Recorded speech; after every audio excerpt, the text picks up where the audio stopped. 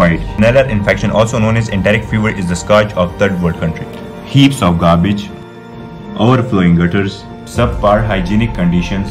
These are the breeding grounds for the scourge of third world countries. Here we follow Azam, an asymptomatic carrier, as he goes through his daily chores through the streets of Peshawar. Irresponsible behavior triggers a chain of events that propagate the spread of this fatal disease. Many healthy individuals end up getting sucked into this vicious cycle that infects hundreds every day.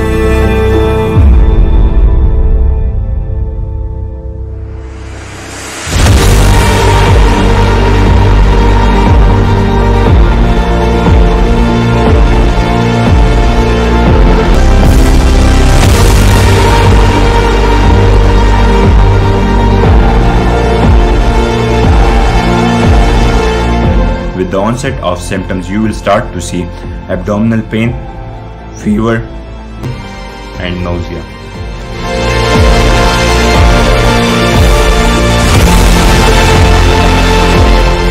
In the typhoid diagnosis spans over quite a large range of tests and methods. A Vidal test is usually employed and is the most common one.